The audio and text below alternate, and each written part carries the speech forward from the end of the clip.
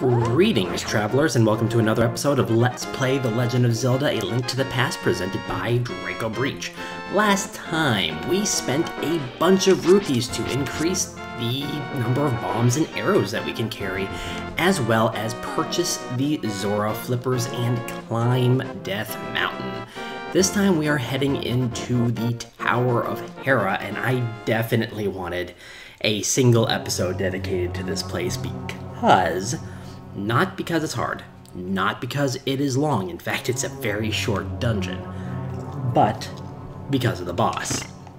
And we'll see what I mean by that once I actually get up there. Now, since up is obviously progressing towards the top of the tower, let's head down first. Kind of the interesting thing, you can literally just grab that without even having to worry about the mini Maldrum. So, yeah, I mean, that room is literally just walk in, throw your boomerang, walk out.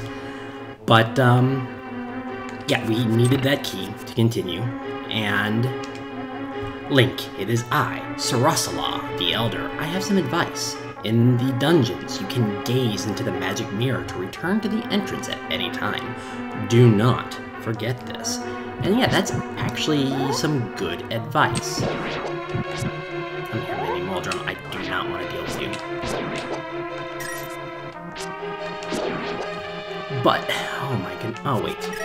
I forget that I have the boomerang equipped. Anyway, right here we have the dungeon map. Of course, it's showing up on the sidebar, so no need to pull it up unless I need to for some reason. In here, unfortunately, tiles, and you cannot use the same trick from previously to just stand in the doorway because, well, it stares and it pushes you out automatically. So you actually have to run around and wait for everything to be done.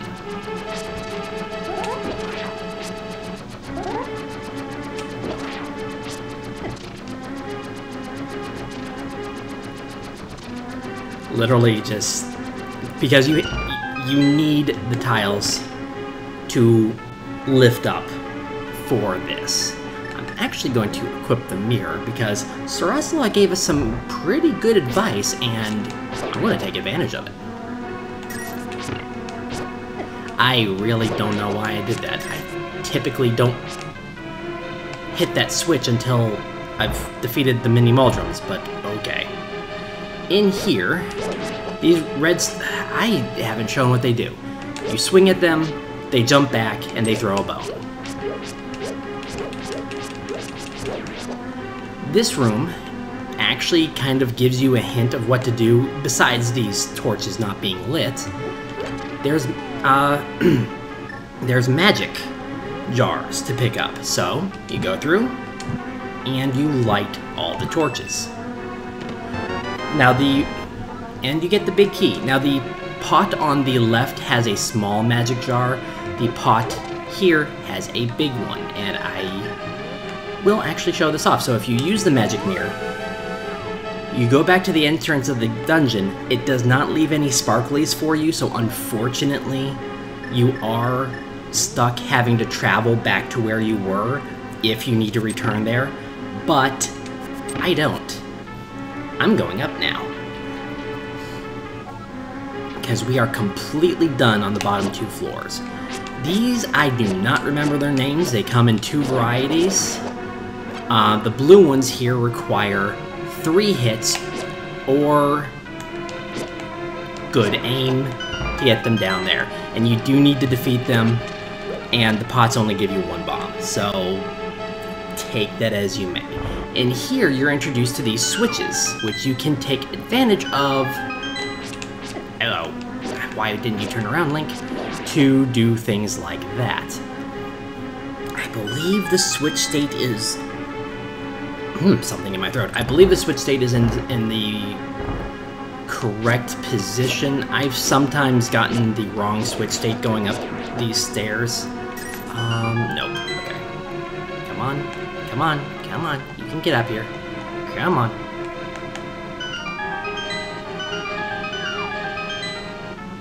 So yeah, you can use the star switches to switch up where they are. I believe I want it this way.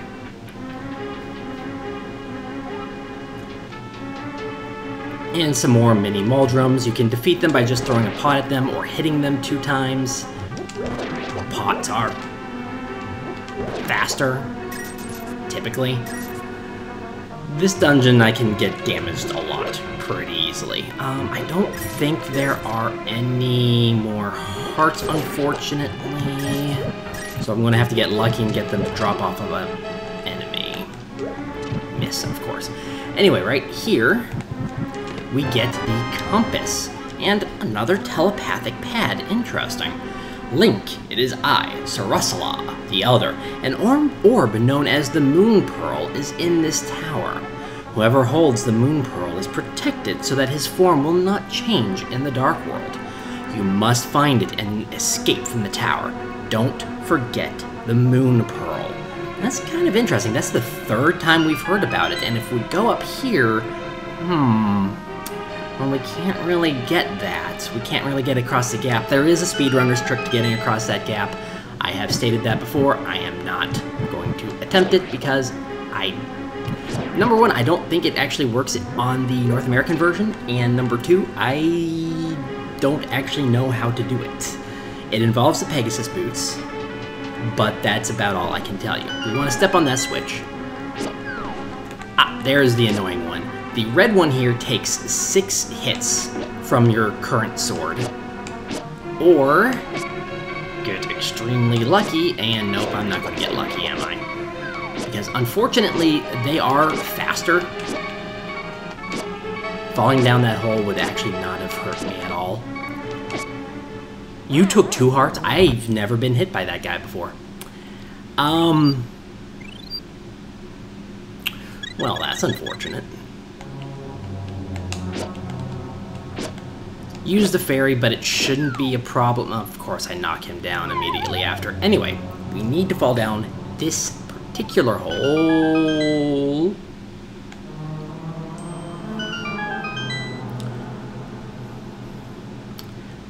Okay.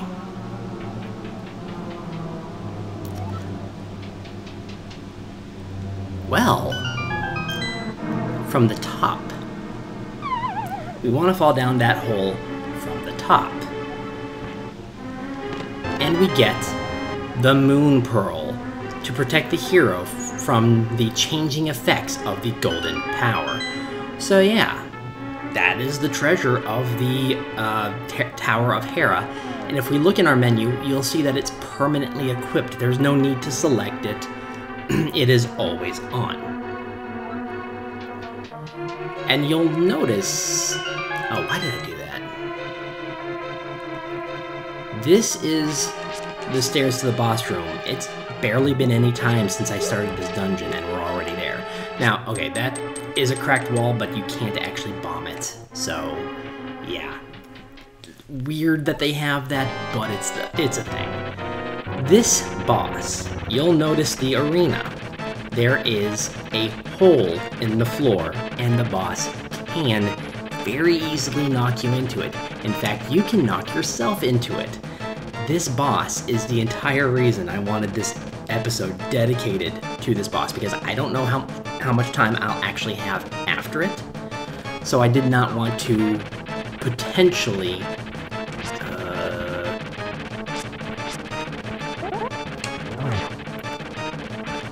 spend more time than intended. Okay, well, survive that. And of course. The general idea is to try to kind of dodge around. I got lucky there. Dodge around it, try to get a spin attack off. This fight could take you 1 attempt up here. It could take you 3, like on my practice file.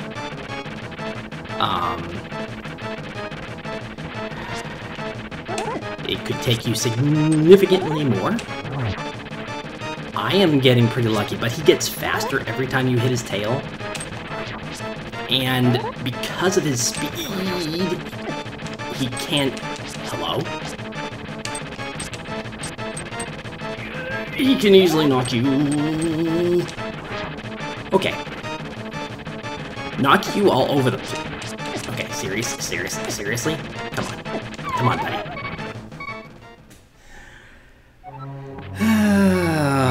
Predictable. It's almost certain that unless you... I mean... if you get lucky... There is some luck involved in this boss fight. If you get lucky, you can do this in one round. Do not knock me in the center. This one takes you all the way down to the 5th floor, and considering that this is the 7th, no, 8th, this is the 8th floor?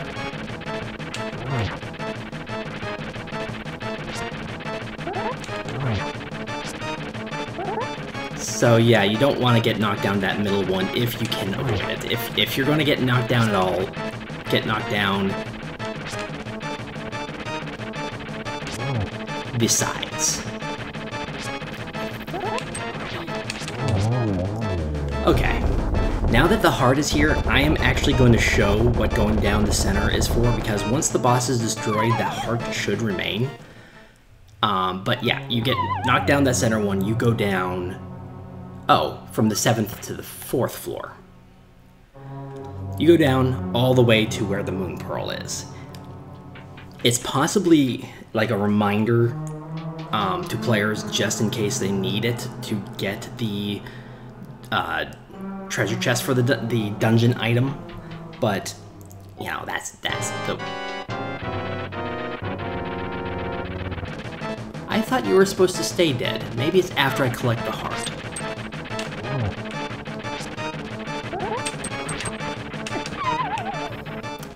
Well, I'm gonna cut here.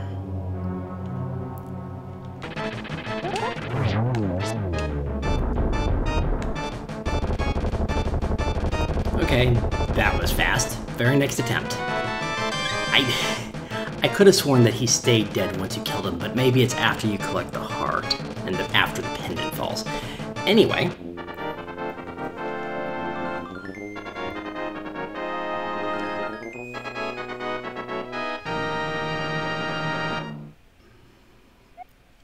You won the Pendant of Wisdom. With this, you have collected all 3 pendants. Go now to the Lost Woods to get the Master Sword. And yeah, that's a rather nice thing to see, is that we are now ready for the Master Sword. But, you know, there's always something to do between.